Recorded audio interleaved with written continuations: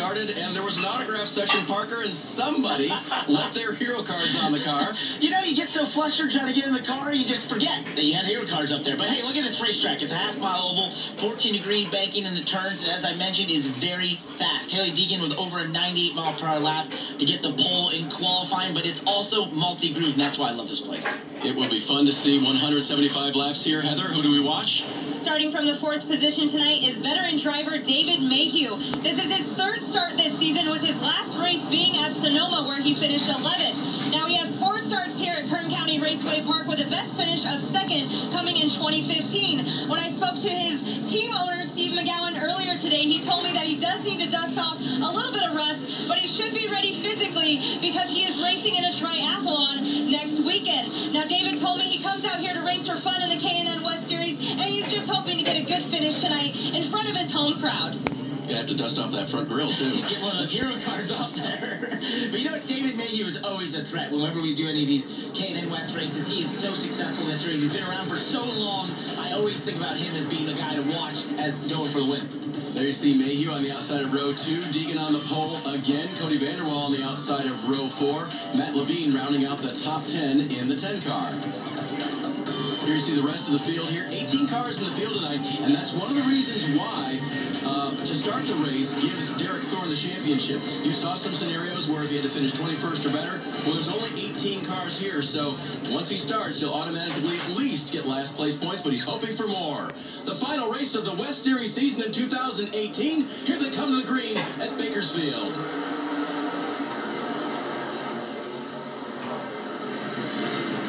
Strong start for Hailie Deegan there. Wow, she blasted away from the field there on the bottom lane. Has the race in control. Perfect launch for Deegan in the white 19.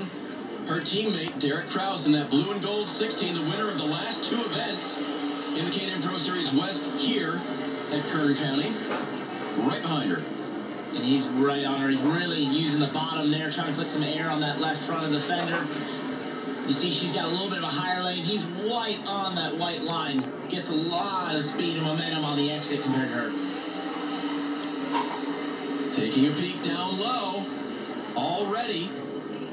How much is aero important here? You talk about getting a little air on that left front. Well, it's just because this place is fast. You know, it's for a short track. It's fairly high banked and it's fairly fast. So aero does matter. As you see, whoa, these two, Partridge and Rouse, really going head-to-head here. And it's funny because Hailie and Derek have kind of separated themselves from this battle back here. They've really blitzed away from the field. Yeah, it shows you what two-wide racing will do to slow you down. Right now, Cole Rouse in that black 99 trying to get by. Oh! Partridge near contact as Kraus tries to take the lead from Deegan. And here I was thinking he was probably just going to take it easy and eventually see how his car turns out in the long run. Now he's just going to go up there and almost give the fender a little bit to Hailie. Well, you remember how impatient he was earlier this year? He moved a Cup Series champion out of the way to get to the front. I do remember that. So Derek Kraus definitely on a roll. And in this series, Parker, these days, how much does a good setup like the one that has been helping Kraus carry over to the next race and the next race? Well, because they race at so many tracks that are so similar, you know, that's the thing. If you find a good base level setup in this series, you can really sort of fine-tune it from week to week, just depending on the banking angle and that sort of thing, and maybe the tire wear situation. So it's not like what you have in the higher series or the national series where you're going from a short track to a speedway to a road course. You know, these drivers have a lot of very similar short tracks, and therefore when that setup works, it can work throughout the season. Rouse settles it for now. He'll take third. And by the way, the fans getting a big treat this weekend.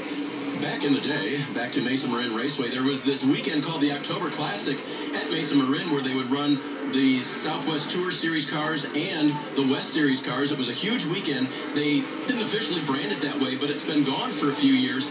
Since the closing of Mesa Marin, they brought it back this weekend. So there's a Southwest Tour race here tomorrow. And tonight, the big show, the K&N Pro Series West.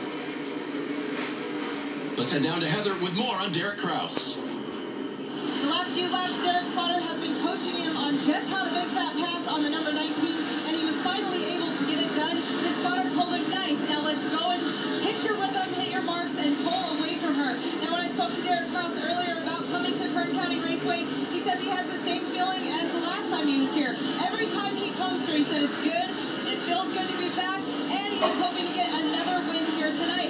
But even after the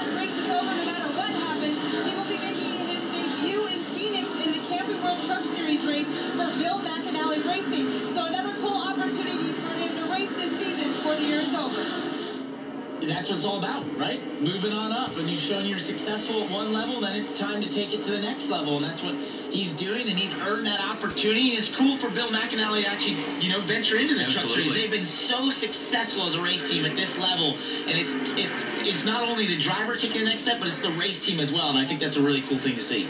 Heather, thanks for that. News on Derek Kraus, and I bet that's worth a 10th here tonight, knowing what he's got coming up. It's definitely an old confidence boost, knowing you got that chance coming up ahead of you. This is a good battle here. David Mayhew taking a look at the 9 of Ryan Partridge, and guess what hasn't happened from Heather's report? The 16 is not pulled away from the 19, as his crew chief would like.